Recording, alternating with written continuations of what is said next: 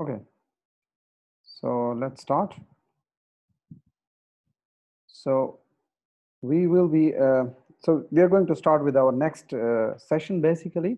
So previously we have been talking about the regulation of gene expression at generally at a pre-transcription level or at a transcription level, both of them. Pre-transcription level was at the, like at the chromatin remodeling stage. And then we also talked about the transcriptional level. We talked about the enhancer regions, we talked about the promoter regions and all these things. And now we are going to talk about the post-transcriptional gene control. We have previously discussed that genes can be regulated starting all the way from chromatin remodeling, and then transcriptional control, and then post-transcriptional control, and then translational control, and then post-translational control. So all of the expression of the genes can be controlled at all these different stages. So we have discussed in quite some details about the pre-transcriptional stage, the transcript, and the transcriptional stages. So today we are going to talk about the post-transcriptional gene control. And the first thing we would talk about is the RNA processing, especially in the eukaryotic mRNAs, because it is not, it is generally done in eukaryotic organisms and not in prokaryotic organisms. So there the mRNA does not need to be processed. So as soon as it is transcribed, it can get translated. So these post-transcriptional modifications, they're generally a part of the eukaryotic mRNA processing. So what you see here on the slide, we have this general structure of an mRNA molecule. So this is the 5' end and this is the 3' end. Next to this 5' end, we have a specific region at basically at both the ends, at the 5' end and at the 3' end, what we call 5' UTR and 3' UTR. So UTR stands for the untranslated region. Means this is the region that would be transcribed. This would be a part of the mRNA molecule, but it would not get translated. So it means transcription starts from here and translation starts within the mRNA molecule. So the length of the protein coding sequence is much smaller than the entire length of the mRNA molecule. So this is basically the transcription start site and this is the translation start site. So these two sites are different from each other. The translation start sites and translation stop site, both of them fall or lie within the mRNA molecule. So in the middle, we have this protein coding sequence. So this is general structure of a mature mRNA molecule. But in order to get to this stage, the mRNA molecule needs to get processed first, especially in case of eukaryotic mRNA molecules. So in eukaryotes, this processing of this primary transcript, generally it's co-transcriptional.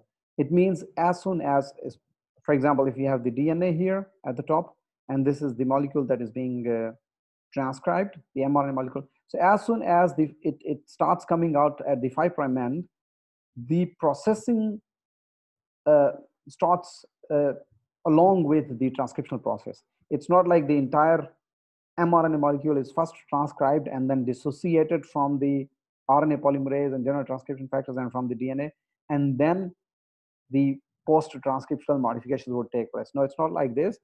As soon as the 5' end comes out of the transcriptional complex, this is the DNA, for example, and this is the primary transcript. So as soon as the 5' end comes out of this transcriptional complex, which was, for example, bound here on the DNA, so as soon as it appears outside, capping and post-transcriptional modifications, other post-transcriptional modifications, which include 3' polyadenylation and intron splicing. So this, among them, 5' capping is the first thing that would immediately take place. So that's why it says at stage 1, after transcription, this is 5' capping. So this is the first processing that takes place on the, or first modification that takes place on the mRNA molecule in eukaryotes. Because as soon as the 5' end of the mRNA molecule is transcribed from the, and comes out of the transcriptional complex, this is immediately modified, because the mRNA molecule is a very delicate molecule. And mRNA is a very delicate molecule, and it needs immediate stabilization. So 5' capping is done immediately. And then the second thing you are well aware of is the polyadenylation. So polyadenylation takes place generally at the end. So that's the last thing that takes place, while intron splicing can take place in the middle. So first thing is 5' capping. And then there's also one other thing, that is we have a poly A site in the mRNA, in the DNA molecule. So poly A site is the basically the sequence where poly A tail is attached. So these two modifications, there's capping at the 5' end, and there's addition of a tail at the 3' end. So this is what we call capping, and this is what we call polyadenylation. And the third modification is intron splicing, which takes place in the middle. So this is on the DNA, we have this exon regions, the red ones, and the blue ones, these are the intron regions. So we know pretty well that the introns need to be removed, and the exons are needed to be joined together, what we call intron splicing. So splicing does not mean cutting. Splicing means putting the two ends together, joining the two ends together. So generally students have this concept in mind that splicing means cleavage or cutting off of the or removal of these intron molecules. It's not removal.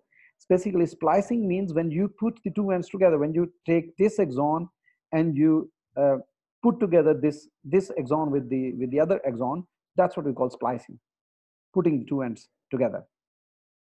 So in order to put these two ends together, in order to unite the exons, we need to remove the introns. So this also takes place here. So the first thing is after transcription is 5' capping, and then endonucleases come into play. What they would do, they would cleave the poly A site. Here the mRNA molecule is cleaved so that poly A tail can be attached. We will study them in details later.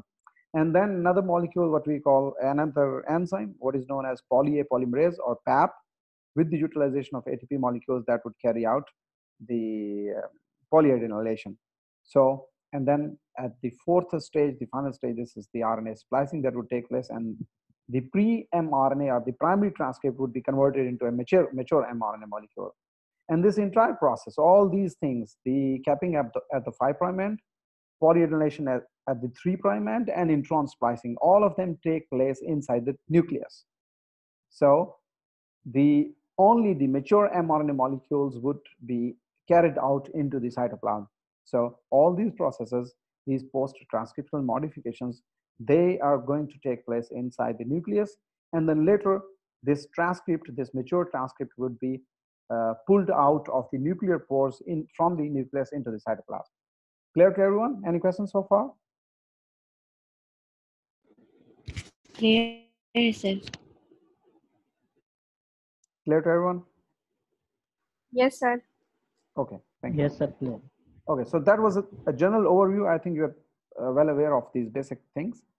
So we would study these things one by one. We would talk about capping, we would talk about polyadenylation, and we will talk about the RNA splicing process. So we will go through these steps one by one, how these things take place.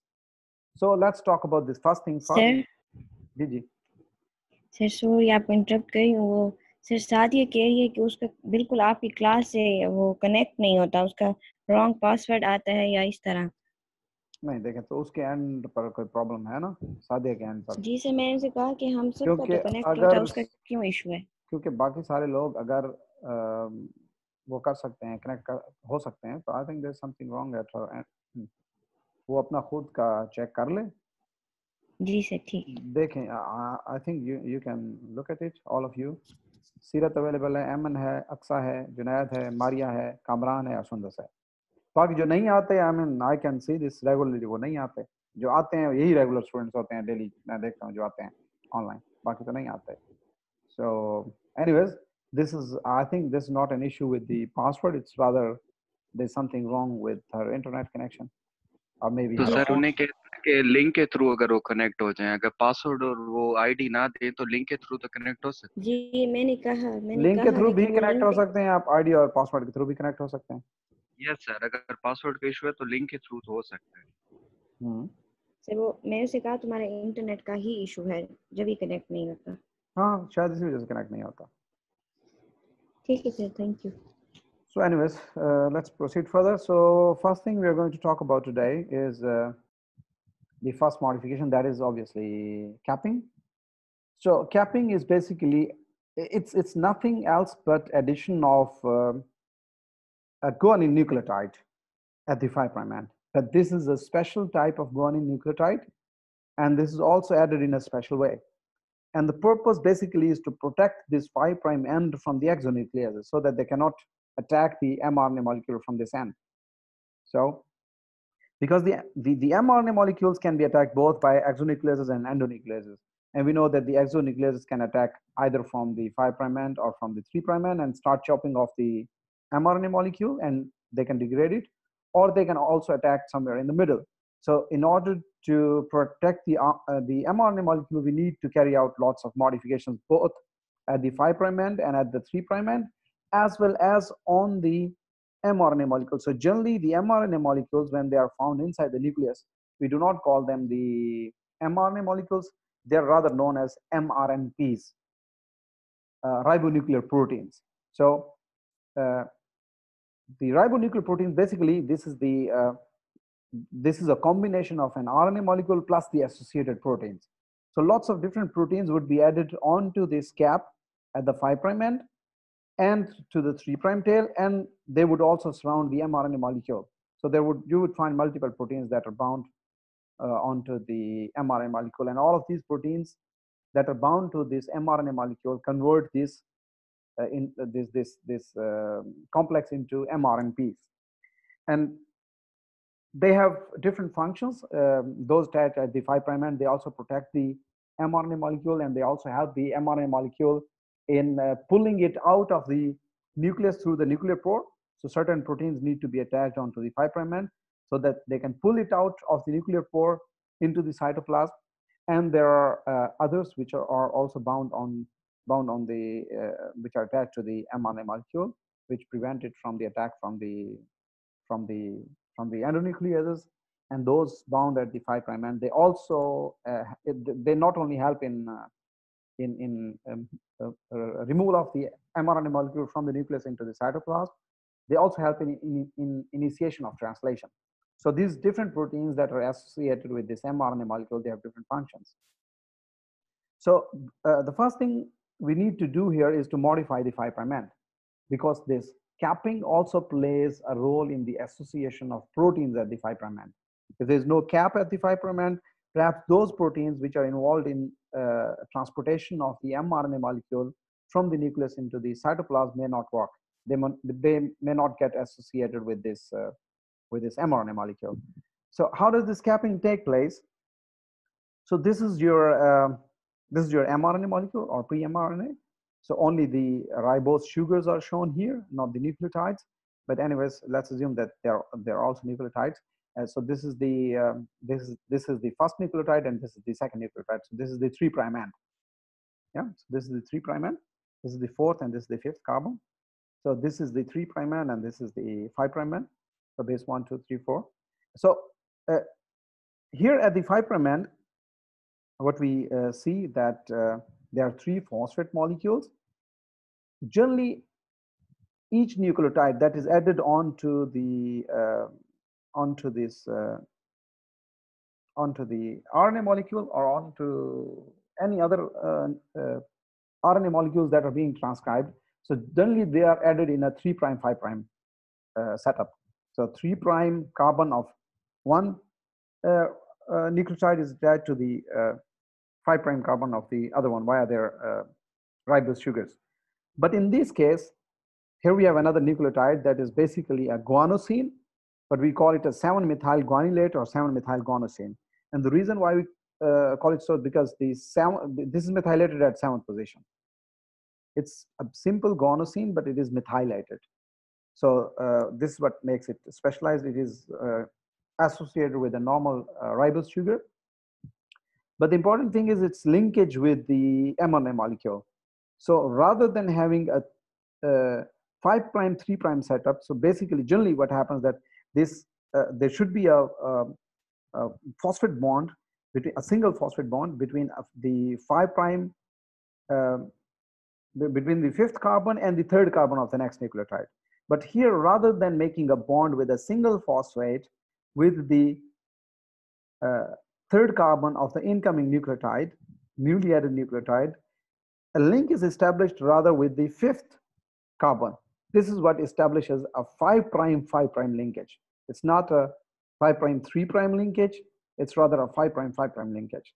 So this basically gives a protection to the 5' end of the pre-mRNA, that it cannot be cleaved by the exonucleases, and it also helps in association of the other proteins to the 5' end.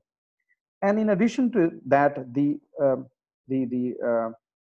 ribose residues of the first 2 nucleotides, they may also be methylated at the 2-hydroxyl group at the 2nd carbon. So this is a hydroxyl group. Generally this is a hydroxyl group.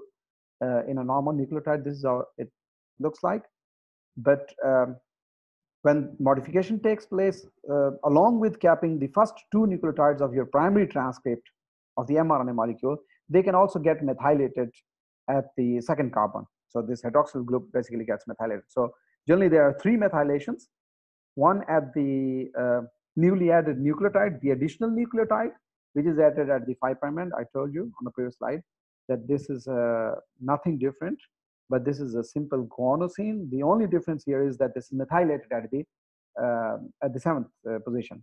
So, and the second thing important here is that this is a 5' linkage rather than a 5' 3' linkage, which generally is the case with the rest of the nucleotides in the primary transcript. So all of them are connected. If you move downwards here towards the 5' end, this would always be a 3', 5', 3', 5', 3', 5'. 3' end of one nucleotide would be connected to the 5' end of the other nucleotide via a phosphate bond. This is what we call a 5' 3' linkage. But in case of capping, there are 2 things different, that the newly added guanosine is methylated, and we call it 7-methylguanosine or 7-methylguanylate. And the second thing, that this is a 5' 5' linkage. This is the second thing. Third thing we have, it's rather than a single phosphate bond, it's a triphosphate bond. There are 3 phosphate molecules.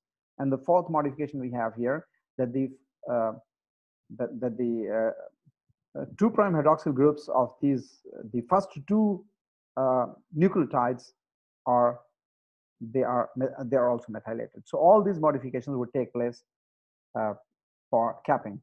We would look at them in details. How does this thing take place? How they are added in such a fashion, and what are the different enzymes that are associated with this processing? So clear to everyone till here, or there are any questions? Oh, sir, clear. I think it is very Clear, clear. समझ आ गए. The only thing, important thing here is that you have to remember that rather than a 5' 3' linkage, it's a 5' 5' linkage. Rather than getting associated with this carbon, it gets attached with this carbon, and then there are 3 phosphate molecules. This is a simple thing, addition of a methyl group to any of the bases. So this is possible. Different enzymes can do it. So let's proceed further. Let's look at the details how this 7-methylguanylate is attached basically. So this is our pre-mRNA, and we know that the newly added nucleotides are there. I mean, we also use the term DNTPs, for example. They are triphosphate molecules. So it means that the nucleotides, when they're added, they contain 3 phosphate molecules. The first one, closer to the carbon, this is the alpha phosphate group, and then the beta, and then the gamma. So if you proceed from, so let's assume this is not added yet. This is not added yet. What you would have at the 5' end would be a alpha, beta, and gamma, a triphosphate molecule. So this is your primary transcript, that what we are looking at the next slide. And this is yet to be added, the one shown in blue. This is not yet added. What we have on the next slide, I would switch over to it in a moment. So what we have on the next slide is starting from here. So this is your first nucleotide at the 5' end, because we take it off. We regularly take the sequences from 5' towards 3' end. So at the 5' end, we have the alpha, beta, and gamma 3 phosphate molecules. So that's what we have here. This is our pre-mRNA, and this is the 5' end. And at the 5' end, we have these 3 phosphate molecules, alpha, beta, and gamma. And these phosphate molecules are the phosphate molecules of the first nucleotide, which is at the 5' end here. So the first thing that happens is that a phosphorhydrolase molecule, a phosphorhydrolase enzyme, it kicks out the gamma phosphate group, the last one. This one is kicked out. This is removed from this nucleotide. So this nucleotide contained 3 phosphate molecules. Alpha, beta are left over there. They are left attached with this first nucleotide, but gamma is removed. And this is removed by phosphorhydrolase. So gamma is removed and we are left with alpha and beta. After we are left with alpha and beta, now a GTP, guanosine triphosphate, a normal, it's not yet methylated. It's a simple guanosine, which again, in the same fashion, we know that from the 5' end, at the 5' end, they contain 3 phosphate molecules, alpha, beta, and gamma. Now switch back to the, let's switch back to the previous slide. Let's assume that this is the newly added nucleotide and we consider it till here. So at the 5' end, it contains alpha, beta, and gamma. The same way, like first nucleotide contained 3 phosphate molecules at its 5' end, and we called them alpha, beta, and gamma. Now in this case, because they're associated at the 5' end, we would call it, this one would be called as alpha, and this is beta, and this is gamma. So this is to be, this molecule is to be attached to the first nucleotide. So this gets attached to it, and now we have 5 phosphate groups. If you look at on these slides, then 2 leftovers from this nucleotide and 3 phosphate groups which were associated with the 7-methylguanylate or with the incoming newly added guanosine molecule. So 3 from the guanosine and these 2 from the first nucleotide of the pre-mRNA, because gamma has already been removed. So in total, we have in total, this is a 5' linkage, but we have 5 phosphate groups associated here. So what happens then? These 2, beta and gamma, they need to be removed from the GTP, and this alpha would be left there. So another enzyme, what we call guanylyl transferase, this will kick out the other 2 beta and gamma phosphate groups, and now we are left with the pre-mRNA, where the first 2 phosphate groups are from the 5' nucleotide of the pre-mRNA, and the newly added guanosine is attached with them with the single phosphate. So if I switch back to the previous slide, then here among these 3 phosphates, these 2 nucleotides are the ones which were associated with this nucleotide, and this single phosphate, this is the alpha phosphate of the guanosine, which is now associated with it. Now we have established a 5' linkage, and the second thing, and we have also 3 phosphate molecules now. We have 3 phosphate molecules, 1 from guanosine and 2 of them from the first nucleotide, which was at the 5' end of the pre-mRNA. Now what we need to do, we need to methylate the guanosine. We need to methylate and we also need to methylate the first 2 residues of the pre-mRNA. The first 2 nucleotides also need to be methylated at the 2' hydroxyl group. So in order to do this, we would first need an enzyme, guanine 7-methyl transferase. So basically what it does, as the name indicates, guanine means it is going to methylate guanine. 7 is from the position, 7th position on the ring. So methyl transferase, as the name indicates, it means it is going to transfer methyl group from another molecule onto guanine. And the other molecule that is used for transfer is the S-adenosyl methionine. So your nucleus contains these molecules, these S-adenosyl methionines, and they work as donors of methyl group. So methyl group is taken from S-adenosyl methionine. I have added the abbreviation here. So here it is written, S-adenosyl methionine. So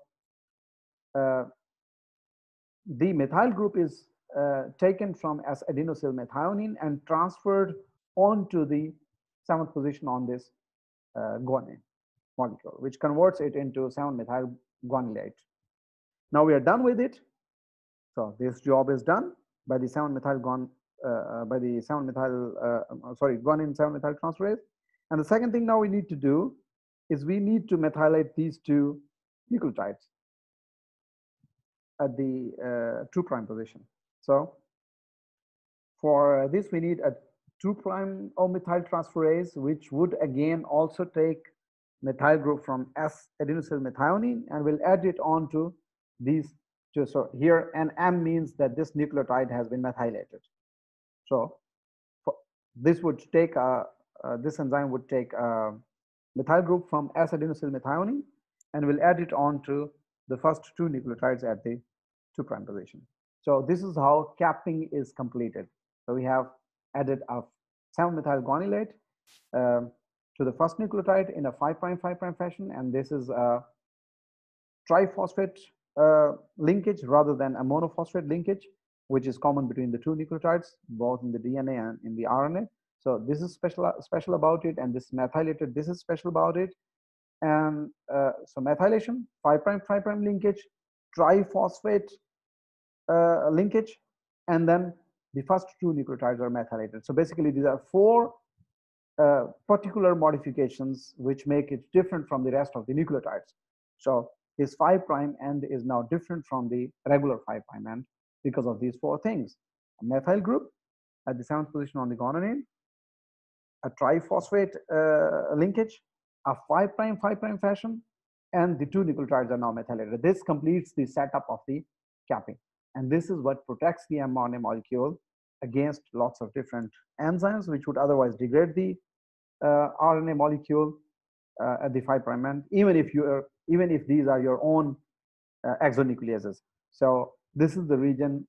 mRNA is a very delicate structure and it needs extensive stabilization. Otherwise, it can immediately be degraded because there are lots of exonucleases and endonucleases, and the primary job basically is there to, for them, they also work as the defense mechanism for the cells, because whenever our cells are infected with the RNA viruses, these RNases, they help us get rid of this virus by degrading its RNA molecules.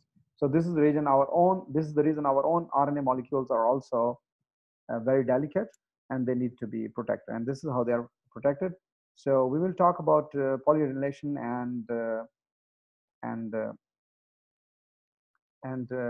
intron splicing in our next lectures, one by one. I think in one lecture we will talk about the polyadenylation, and intron splicing may take 2 lectures. This is a little longer, but I think that is sufficient for today. So if there are any questions, please.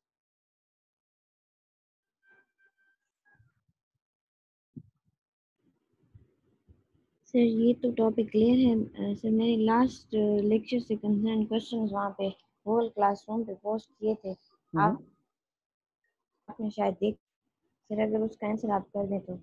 I would definitely answer to those questions. So I generally do it when I upload the next lecture. So because I have not yet uploaded it, I told you today as well that I was having some issues with my internet connectivity.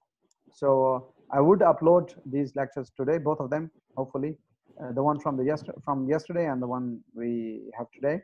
And then I would also answer to those questions. So I generally do it when I upload the new lecture. So don't worry about it. You will get the answers to your questions. So if there are any questions related to today's topic, please. Sir मेरा तो कोई question नहीं है, clear है। No, sir. Clear to everyone? Yes, sir. Yes, sir. Yes. Clear है। Yes, sir. Okay, Aksa and Census.